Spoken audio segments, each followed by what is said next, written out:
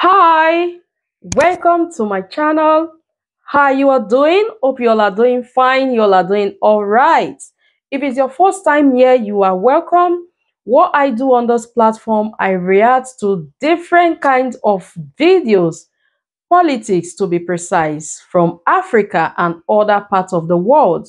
So if you are interested in such content, do not forget to subscribe before leaving this very platform.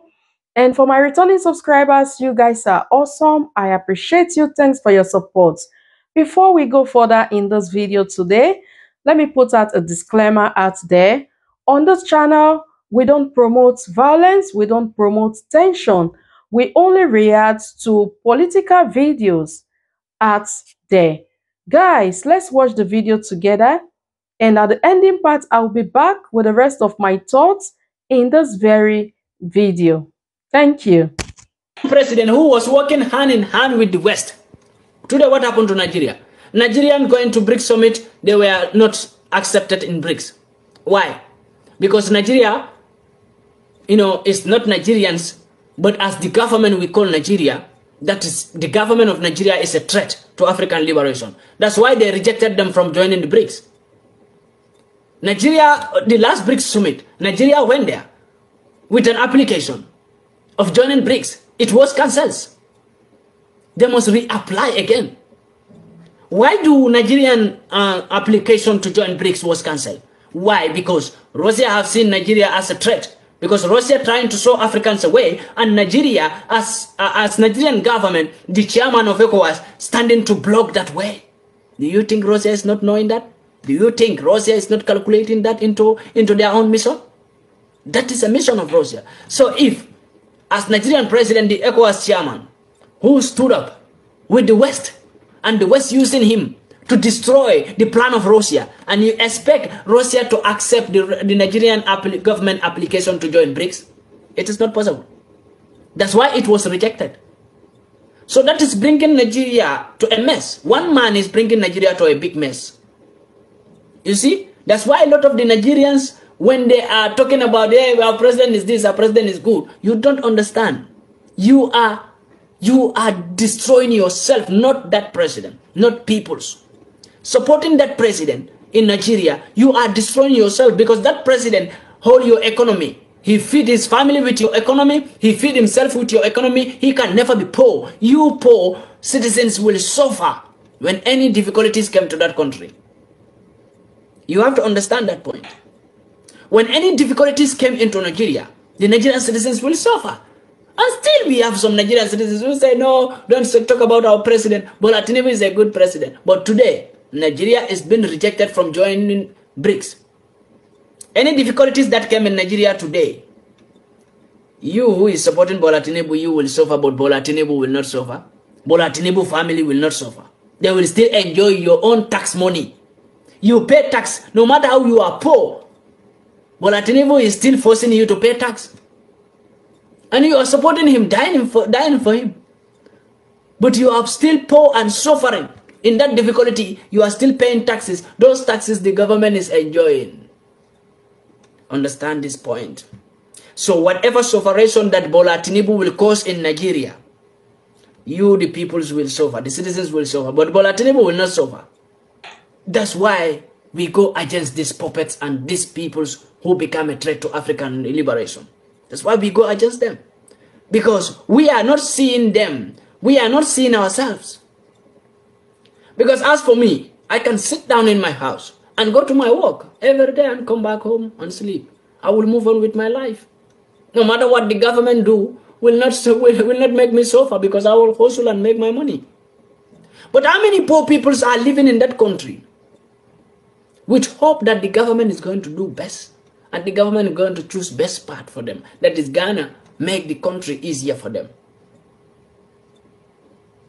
But as you supporting Bola Tinubu, and now BRICS, but Nigerian Bola Tinubu, the same Bola Tinubu. But why did Bola Tinubu was not the one who went to BRICS with the application? He sent someone. He couldn't go because he felt guilty by himself, because he know the actions he made. Bola Tinubu cannot go by himself in South Africa with BRICS, with the application to join BRICS. Bola Tinubu cannot go by himself. He know what he did. So he sent someone, and that person was rejected. The Nigerian application to join BRICS was rejected. Italian application to join BRICS was rejected. Why? Because Italy is a Western country. So all Western countries are threat to BRICS. They must not join BRICS. And any African country that is in support of the West, or you are in hand in hand working with the West, you will not be accepted in BRICS. Because you are an enemy of BRICS. And you are an enemy of Africa. Any African country. That's why Nigerian application to join BRICS was rejected. They may reapply again, we see what we can do. But it will be rejected. And it was rejected. They may reapply again. They have the chance to reapply again for joining BRICS.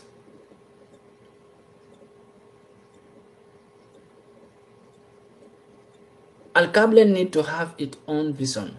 Until Al-Kablan unite as one currency, no border, etc., we can depend on other countries. We can't depend on other countries. We must stand independently. Good. A very good comment. I love that comment. You know, that's nice, you know.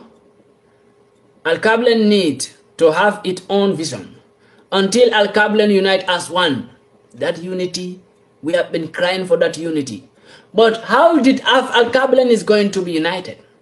Is Al-Kablan going to be united by itself? My brother, your comment, I want to expand it a little bit.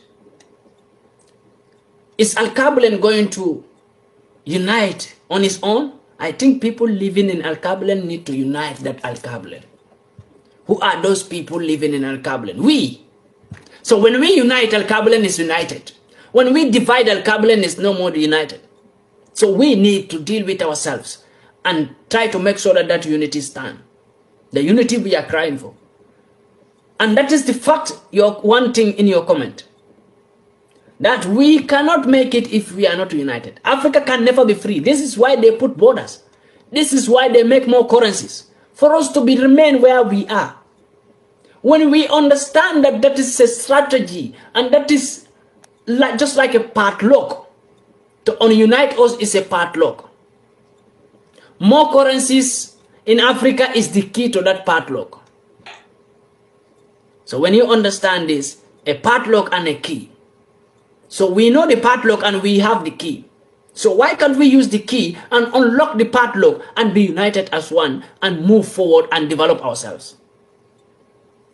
If the padlock that lock Africa is the unity, then the key to that padlock is the currencies, many currencies in Africa. Why can't we use that and unite and free ourselves? We can free ourselves, just that we still believe that getting united is not the best thing.